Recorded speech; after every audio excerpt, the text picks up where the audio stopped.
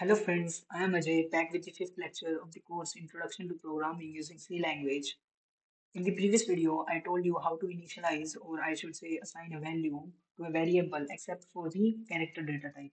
So today, before starting to the main topics of this video, first we will see how we can give value to a character data type variable without wasting further time. Let's start. Here we are on our code editor and you can see I have already created a new file and written the main function. So now first I will create a variable of character data type. I'm just giving a name A to it. So now I want to store the uppercase A in this character data type. For this I'm saying A equals to capital A. So now will this work? So I'm just writing one more line. I'm just writing capital A here. So now, as you can see, the compiler can be confused here because we have uppercase A. So we can't give, as you can see, that there will be an issue if we give the direct character to the variable. So for assigning a particular character to the character data type, we have to write that particular character in single quotes. So for here we will write like this. Now it will work. Always remember, never write multiple characters in single quotes. It will give you error in the program, or some of the compiler may show you warning and give you unexpected results. So uh, let me show you how the compiler will interpret a double character in it. So I should remove this, and now I will print the character. So here I'm passing the variable a. So let's see. So we are getting warning multi-character constant. So still the program is working and I'm getting the b output. So here my compiler is just showing me a warning about multi-character, and the second character that I have passed in the single quotes is assigned to that variable. So but if you don't want any warning and errors in your program, so always remember to give one single particular character literal in that single quotes. One more important thing you should keep in your mind while initializing any character variable, that never write any particular character in double quotes, because double quotes are for long text or a group of characters, aka string. So you should never write it like this. Always write in single quotes. So let's try to print this again. So I'm getting A on the terminal. Now I'm curious about what will happen if I give a percent %I here.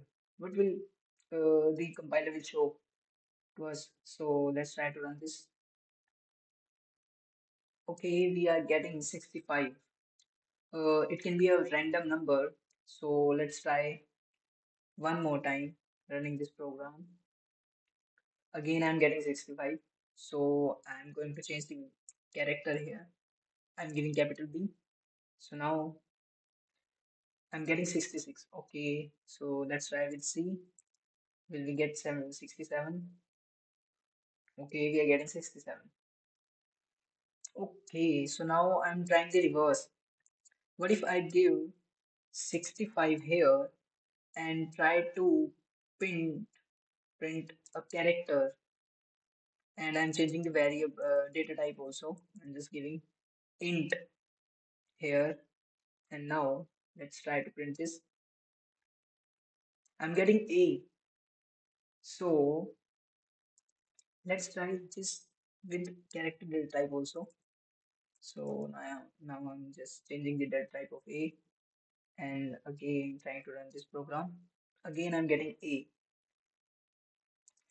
Let's try to give some random value here. I'm just giving 1 2 3. So let's see. what we get. So we are getting a curly bracket or left curly bracket. What if I change the value again and I'm giving 25 here? So run this again. I'm getting the right curly bracket. As you can see, we have some corresponding number to a particular character, or you can say the vice versa. Actually, these are just not the random numbers. As I told you in the previous lectures, that in behind the scenes in the memory, we can't store the we can't store the alphabets in the memory location. We can only store the numbers in the binary form, that is zeros and ones. So these numbers are associated with a particular character, and these characters are stored as that particular number.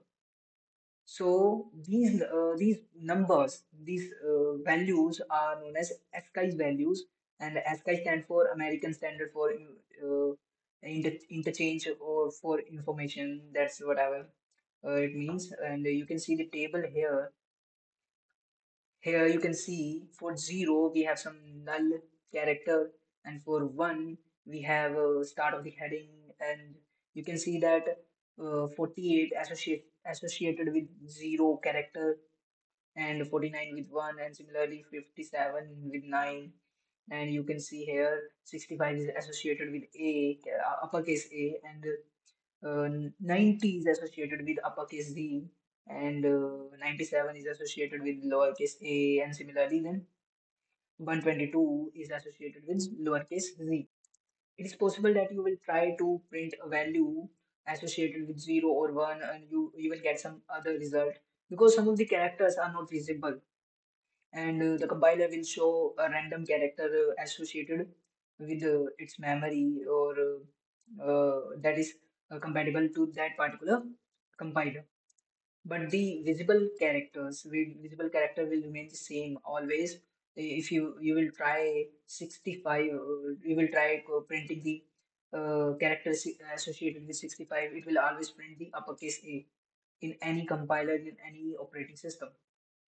So now we have seen the value corresponding to particular characters. So we have seen two different ways how to initialize a character. So now we will deal with float. Yes, we can initialize the floating point number with another notation, and this is the exponential notation. And how we do that? So let's see. I'm creating a variable float a and assigning a value 1.23 and e, and then writing some like 12. So what does this line mean? Actually, it is representing 1.23 into 10 raised to the power 12. It's you can say the scientific notation more properly, because we just do in science, we write the large numbers in form of exponential notations. It is very easy for us to write in this form, and you will write it. You can write it here in the float data type also. So let's try to print this value. So percent %f and passing the variable a here. So I'm getting the value, and we have 1229, which is approximately equal to the number that I have given here. So can we print the exactly same exponential notation through printf function? Through printf function? Yes, we can. We have another format specifier, that is %e. It will print exactly the same that we have given to the variable. So we are getting, but it is printing the value more precisely, because here it is shown that how many variables that we can give here after the point, and after the e part, exponential part, it is given as we have given a positive sign, and then three particular characters representing the exponential part. So We have another variable, another format specifier that also print the exponential form. It is uppercase E. So there is no difference between the lowercase and uppercase E. The only difference is that it will replace the lowercase e with uppercase E. So as you can see, it's the same. Now you have seen two more data types associated with float data type. So now we will deal with the format specified data associated with integer data type, and these are associated with different number systems. So you know that there are many number systems there in the world, and one of it, the very famous is the decimal number system that we use in our day-to-day life, and other most popular ones are octal number system and the hexadecimal number system. In C language, we have specified some format specifiers that can print the decimal number or octal number or any of the number directly into hexadecimal and the octal number system. So now we will see how to do that. So first of all, I'm just creating a variable integer a and scanning the value of that particular integer using percentage format specifier, and here I'm passing the address of that variable. Now I will print the value of the integer taken from the user in different number systems. And for this, I will use different type of format specifiers. First, I will print the number in a decimal number system. And for decimal number system, we have a %d format specifier. So I'm just writing in decimal, we have %d, and I'm writing the variable here. And similarly, I'm just writing in octal number system, percent %o. We have %o for octal number system. And here I will pass a, and again for hexadecimal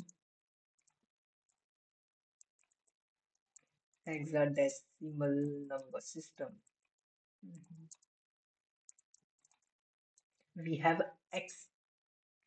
I can write x, lowercase x or uppercase x. It is same as the lowercase e and uppercase e, only the lowercase alphabets are replaced with uppercase when we write the uppercase format specifier here. So I'm just writing the lowercase x a, and in the end I'm just writing in integer form also. It's nothing but the %i format specifier. I just want to show you the difference. So here I will write a again. So let's run this program. So I'm entering a value 1, 2, 3, 4, 5. So in decimal, we are getting the same value, but in octal, we are getting a number associated with that particular number in octal system. And in hexadecimal too, we are getting some different value. But and in the integer, where I have specified the %i, by default, %i prints the decimal number system. The %i is used for taking, it is actually used for the universal format specifier for integer. We can just enter the octal number system here, the hexadecimal number system here through %i. And how we can do that? So if you want an octal number to enter here, so you should specify 0 in front of that number. And now whatever you will write, the compiler will interpret the number as in octal number system. So now I'm writing 1, 2, 3, 4, 5, 6, and 7 because 8 is not present in octal number system. We can only use the digits from 0 to 1, 0 to 7.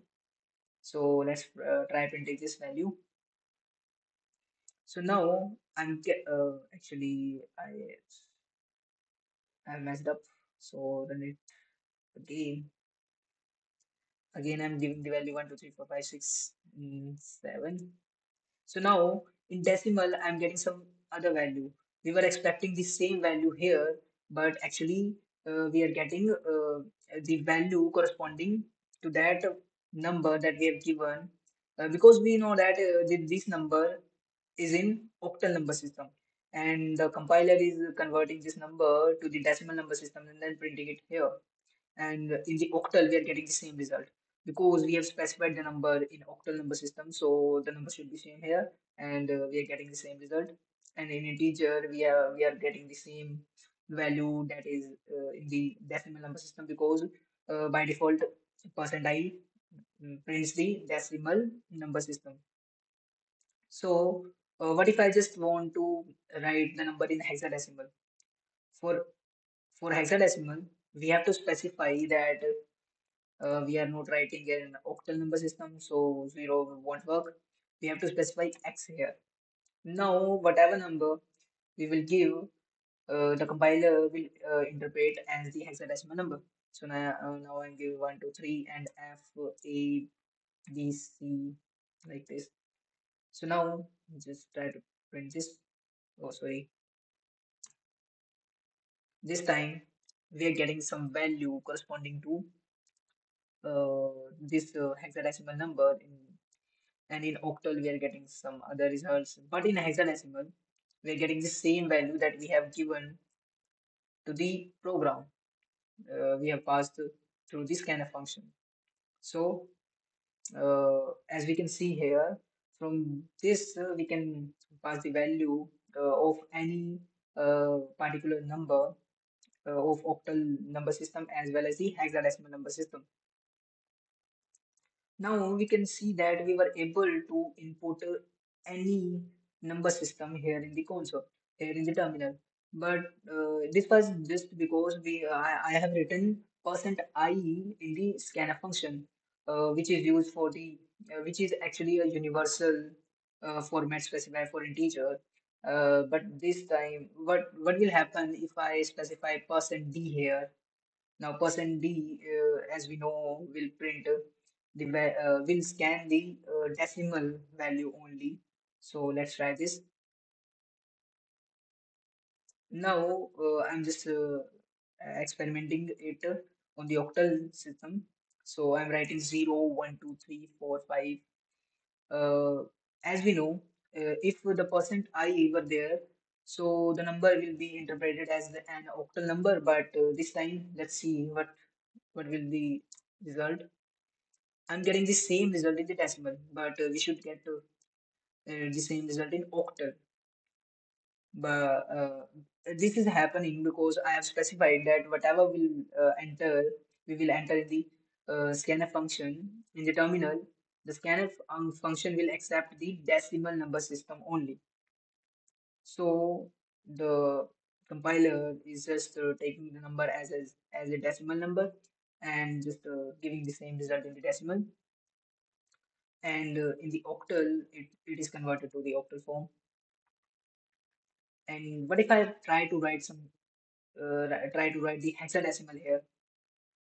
So okay, I'm just writing 0 and x and giving a value here. This time we are getting 0, 0, 0. Why? Because the scanf is taking taking the 0 only, and x is not present in the decimal system. So the scanf is ignoring all the other part except the 0. So, and as we know that 0 is same in all the system in decimal as well as octal as well as hexadecimal system. So, we have seen the how to take the decimal number as input. So now I will try it for octal. So for octal, let's run this program. I'm just writing a random number. Now you can see the number printed in the octal is same as the number we have given in the uh, input. But we know that without zero, every number is considered as the decimal number system, decimal notation. But here we are not getting the same because we have specified in the scanf function that whatever the number in will be given to us should be in octal number system. So we are writing the octal. But what if we write some wrong number and that is not present in the octal system? So I'm just writing 1, 2, 3 and 9 and then 2, 3. So as we know that in octal number system, the digits that are valid are only 0 to 7. But we have written 9 here. So let's see how the compiler will interpret this. This time we are getting only the valid characters in this particular program. All the other characters that are after the wrong value are just ignored by the compiler. Okay, so let's try one more time. This time I'm writing 9 in the front end. So here we are getting some random value. And why we will figure it out in the later videos and later class lectures because now you want to get understand how the compiler is interpreting this number in the backend. So we will figure it out in the later class. Similarly, you can specify the percent x here for hexadecimal, but you can try this on your own. You don't need, I just don't need to specify everything here. But what if you just don't want this value from the user, you just want to give it here at the initialization of variable. So now, similarly, that in the console, that whatever we have given in the console, we have to just write the same thing here. For octal, I'm just writing 0 and then writing the number. Let's try to print this. So in octal, we are getting the same that we have given here, but in decimal, we are getting different result because that's obvious. We haven't given the exact decimal number here. It is in octal number system. So for hexadecimal, we have to just specify x after the 0, and the compiler will interpret this number as hexadecimal number. So again, we're getting the same result as in a hexadecimal, but in octal and decimal, we are getting different result. So now it's time to check whether this thing will work in the negative numbers also. So now I'm writing negative in front of the octal number, and let's see. I'm just ignore first time the octal. I'm just writing it in decimal. So let's print these values. In decimal, we are getting the same result. But in octal and hexadecimal, we are not getting any kind of negative number. So these are the limitation, or I should say, these are the functioning of these format specifiers that in octal and in hexadecimal, in both the format specifiers, we can't have the negative number. They are just unsigned integers. We can't just use the negative numbers here. We can't print negative numbers using these format specifiers. And for these are for the octal and hexadecimal number system. But what if we want unsigned integer for the decimal number system? For this, we have another format specifier that is unsigned integer. And for this, we have percent unsigned. That means you. And for this, I'm just writing A. So let's see what will be the result. And again, we are getting some random result. These are the same values that are in octal as well as in hexadecimal. This is the same value, exactly the same. If you will convert this value in hexadecimal and octal, you will get the same result. We will take care about the number while we are getting some random value that we have that is totally different that we have given in the variable.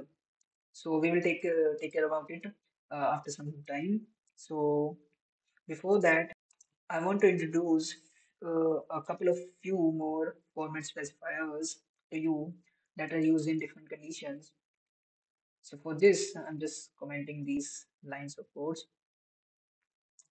I'm writing a floating point number a equals to 1 point something,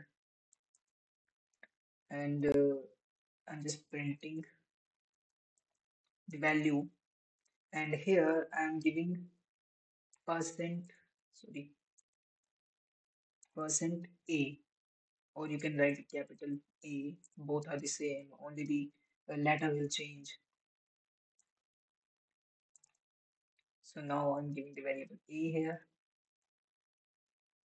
So let's try running this program. So we are getting some random alphabets and the numbers combination. This is not a random number. This is the decimal point notation in hexadecimal system. So we are writing this number, this float, because we know that in floating point number we have some decimal, and in hexadecimal we have seen that how to print an unsigned integer, but we haven't any format specified that print the point values and the for floating point numbers. For this we have percent %a, and what if we just write capital A here? We will just replace the lowercase alphabets with uppercase. Now, in this scanf function, whenever we give ampersand a, whenever we write ampersand a or ampersand any variable, that means we are providing the address of that variable. So what if we just we just want to print that address of that variable. So now I will print the address of that variable. For printing that address, because most of the time the address is written in hexadecimal form, we use a special uh, format specifier that is made for the printing the address. For this, we will use percent %p here, and as the value, we will give the address. And for we know that how to pass the address of a particular variable, and so I'm writing just ampersand in front of the variable. So now just see how we compile. So we are getting 0061FF1C, and here we can see that we're getting a value in hexadecimal. So the number is in hexadecimal, so we can say that we can print the address in other forms also. We can use the other format specifier here. So let's try using percent %u, because we know that percent %u is nothing but the unsigned integer. So let's see how compiler will interpret, and we are getting some value uh, that we don't know where it is in the computer memory, but we know that the variable a is stored at this particular location. So let's print it using percent %d here. So let's see, again we are getting the same result, because we know that one notation, one number system is interconvertible with the other number system. We can print it using percent %i also. Again we are getting the same result. Or we can print it using percent %o. We are getting the number in octal number system. We can print it using percent %x, which is nothing but the hexadecimal notation, and which is the same that we got in the starting of the uh, program. Or we can just I can just show you.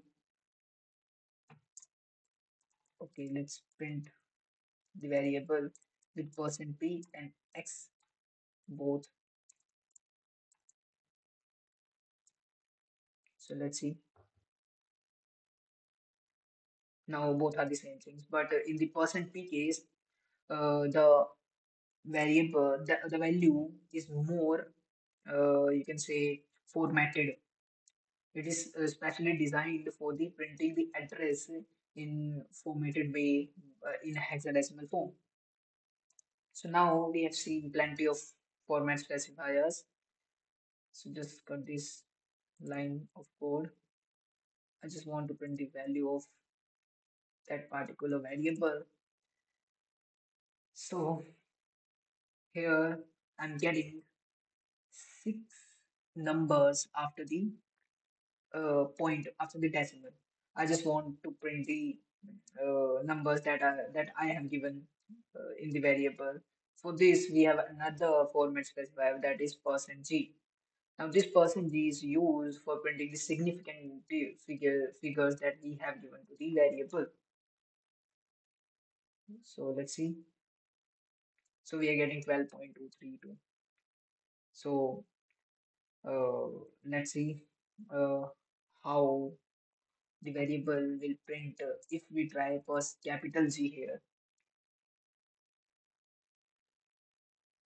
Again, we are getting the same result. So we can use the first lowercase g or the uppercase g. In both the cases, we will get the number only till the significant digits. As we have covered as we have covered most of the format specifiers, so now I just want to do the same int char thing that we did in the starting of the lecture with the float int also. So let's comment these lines. So now I'm just creating a variable a equals to uh, I'm just giving 124.5, and I will try to print this variable in integer format. So let's see. I will be using %d from here because we know that we most of the time we will deal with the decimal number system. So we don't need to specify %i every time. We will be writing %d here from here. So I'm just writing %d, and now I will pass the a here. Or I will do one more thing. I will create an integer variable b and will give a number 124, and I will try to print this integer variable with floating point format specifier that is %f. So now I will pass the variable b. So let's see what will be the result. So here, as you can see, in the first printf through the first printf statement, we are getting 0. The number is not converted to the integer format, and but in the case of integer to floating point number, the number is converted to float and then printed on the console.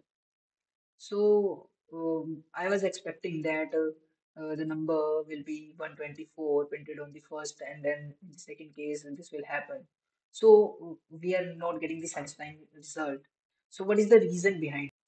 The answer is it's the notation which is used by the computer to store the integer and float. The notation for int and char is same, but for the floating point number, it's different. The exponential form of floating point number that I told you to how to initialize the larger numbers using the scientific notation is actually the notation that is used behind the scenes for storing the floating point numbers. Let me show you. So uh, behind the scenes, what actually happens? So before getting to the this slide, I should show you one more thing.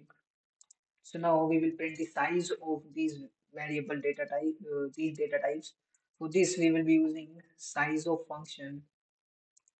Size of function is a function which takes the argument as the data type or variable of that data type. So the size of function will return the size in bytes. So I will print the size of float and integer. So the size of float is percent %d. So now I'm passing the size of function here as the second argument of the printf function, and here I'm giving the float, and I'm printing the size of integer also. Size of int is percent %d backslash, and again I'm passing the second argument as the size of function, and then uh, in the argument of that size of function I'm passing the integer int data type, and in the third line I'm just writing another size of char is percent %d, and here again I'm passing the size of function as the second argument of the printf function, and in the size of function I'm passing the char variable, char data type. So now let's try to print this. So in the case of float we are getting 4, and in case of int we are getting the same 4, but in case of char we are getting 1. So these 1 are nothing but memory that these data types take for storing a particular variable or particular data, and these are in bytes. And as we know, 1 byte is equal to 8 bits. So we can say that a float use 32-bit and int use 32-bit and char use 8 bits. So now before jumping to the slide, I want to explain you one more thing here. This we are calling, actually we are not writing a function inside a function. No, actually, as I told you in the previous case also, the execution of this line will happen from right to left. Now, what will happen? The compiler will go here and first will run this particular function. And after running this function returns some value, and that value is replaced with this percentage format specifier. So don't get confused with this inline function writing, because this is not, we are just not giving a definition of a function. No, we are just calling that function that we need this function. So we used it here in the printf function. We can do this thing by int a equals to size of function, size of, then int here. Now the we can print a here. So this is the same thing. Here we are using an extra variable which is storing the size of integer, but in the previous case I was just printing the value directly in the printf function. So we will do the same thing. I'm just deleting this line. So let's print this again. So again we are getting that float. The size of float is 32-bit, and the size of int is 32-bit, and the size of char is 8-bit. That is 1 byte. So now it's the time to jump on the slide. So what happens? What actually happened? Again speaking, the exponential form of floating point number, I told you previously, actually the notation that is used for storing the floating point number inside the computer.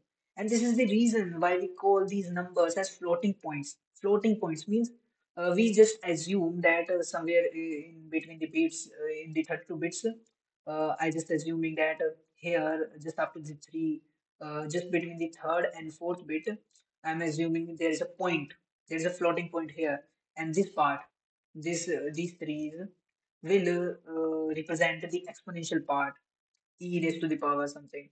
and the other bits will represent the other part of the number. So this is the reason. Again, speaking. We just consider a point that is floating between some of the bits, two consecutive bits that we think that is stored as the point that should be in the floating point variable that we use. So this is the reason. This is the basic difference between the structure of storing floating point numbers and integer and character. In case of character, we have 8 bits, and in every box either we can store 0 or 1, 0 or 1, 0 or 1. So the possible cases that we can have, we can number of the number of possible permutation that we can have is 2 raised to the power 8, because in every box either we can store 0 or 1, and here also either we can store 0 or 1. So in every box there are chances, there are possible ways of two possible ways for filling that box. So after multiplying all these, we will get 2 raised to the power 8, which is equal to 256. So the maximum number we can store in character data type is 256. And the similar structure is used in integer. But in case of integer, the 32 bit, the 32th bit is reserved for the negative and the positive representation of the number. When we write 1 here in 32, the whole number will be the complete number will converted to the negative number. And when we write 0 here, the number is in positive. And for the rest of the remaining boxes, we have two combinations for each of the box, and the maximum number that we can the maximum possible permutation that we can have for one for the positive numbers is 2 raised to the power 31. So the number that we can the positive numbers that we have is the 536870912. These are the possible ways. So now I told you in the recently that the unsigned integer. Why we use unsigned integer? Because these unsigned integer give us some random value. Actually, these are not the random value. In unsigned integer or in unsigned number, the fixed bit is removed. We can use that particular bit also for the storage of number. Now, what if I write 1 here? In normal case, the number will be will be used for representing negative numbers. But in case of unsigned integer, the 1 will be considered as the 2 raised to the power 32th number. And it will add it to that number that is given in the negative form. So this was the reason we were getting a huge number in when we were trying to print a negative number using unsigned int. So I'm just showing you again. Okay, again I'm writing integer a equals to -1. I'm just writing -1 because I don't need to show a particular number. So this time I'm writing percent %u because percent %u is used for the unsigned integer, and again giving a here. So let's see what will be the result. I'm getting a very huge number, and the reason behind this huge number is the same. Now here the 32th bit is used for the uh, storage of that number. This increases the range of particular number, the particular data type. So we can use it for when the number is beyond the range of this. We can use the unsigned integer when we know that we are not going to deal with the negative numbers, so we can use unsigned integer. And for the unsigned integers, we need to specify that we are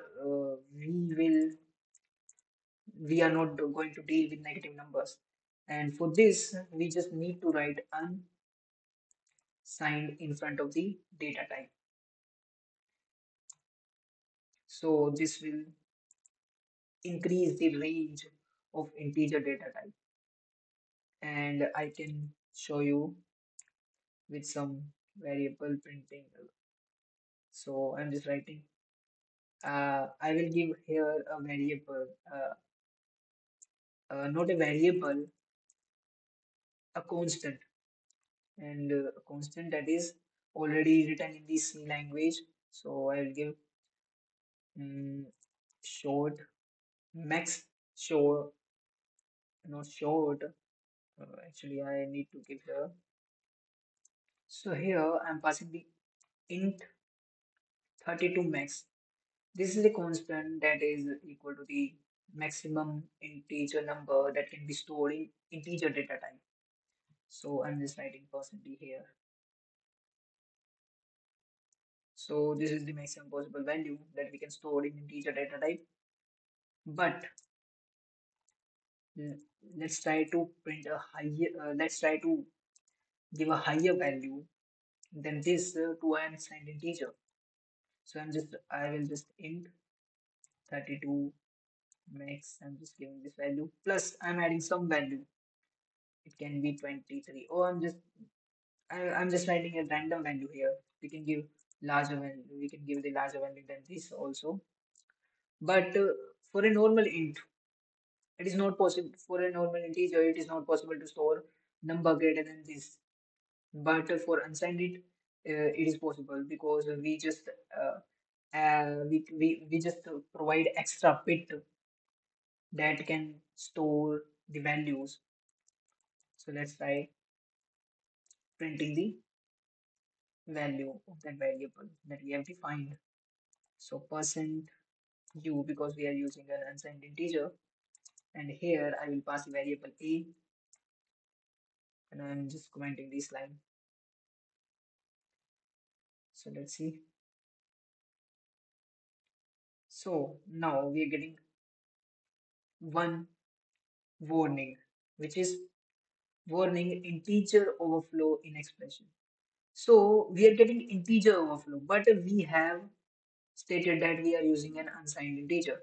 So in the in the console, we are getting the added value. We are not getting an overflow and the random value. We are getting the same result that we were expecting. So this is how we can use the unsigned integers for increasing the range. So we were on the float int type. So again, just go back that. Let's go back on that particular topic. So here I have a is equal to 1.2, 12.34, and this time how to deal, how to just print the integer part only for this. For this purpose, we need to specify that we want to change the floating point data type to integer data type. And as we know, we are just converting the type of one data type to another. This is known as typecasting. And for float to int conversion, we need to explicitly give that we need to explicitly say to the compiler that we need to just print, or we just want to use the integer value only. And for this, we just say the data type that we want. We just write the data type in brackets in front of the variable. So now the value, whatever the value a contains, now it will be converted into integer data type, and then it will get printed on the printed using printf function. So let's see. This time we're getting 12. But what if we don't write it as I shown you previously? It will give you some random value. So we don't want that. So this is how we can change one data type to another. We will be using this typecasting again and again in the future classes, because in the later classes we will see the dynamic memory allocation, in which we will be needed to convert one variable type to another data type. So just remember this. And finally, we are at the variable naming part. And as we have defined a lot of variables, but still we don't know the exact rule, how to define the name, how to give a name to a variable. And for this, whenever we give a name, there are certain rules that should be followed, that should be kept in mind for giving a name to a variable. First is, the name of the variable cannot start with number. So you can't give any number. You can't say int 12. Now 12 is not a variable. We can't just start any variable with any number. If you want, you can give in between the alphabets. So now this is a valid variable. The only possible characters that can start the variable name is the lowercase alphabets and the uppercase alphabets, and we have one extra character which can be used for the starting of the variable naming, that is underscore. We can write underscore 1 2 3 or something, uh, or this is a valid variable name. We can use it anytime. And the last rule that should be kept in our mind is that we cannot define, we cannot say if here or else or for or while, because these are not just random set of characters. No, these are special keywords that are present in C language, and we can't just ignore. We can't write them as the variable names, because the compiler will get confused and will not be able to execute the program, and give some error and bugs. So we can't every time you define a variable, declare a variable, you need to check that whether the name of the variable is coinciding with the special keywords or not. These were the some basic rules that should be kept in our mind whenever we declare the name, or whenever we define or write any variable name. So with this, we have covered most of the basics of format specifiers and the variable naming, and how the backend store the data of integer and character data type.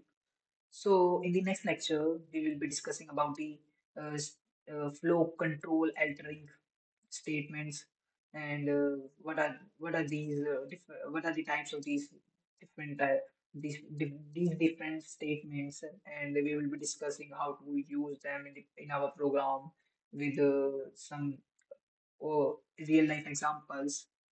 And till then, keep learning, keep coding. Thank you.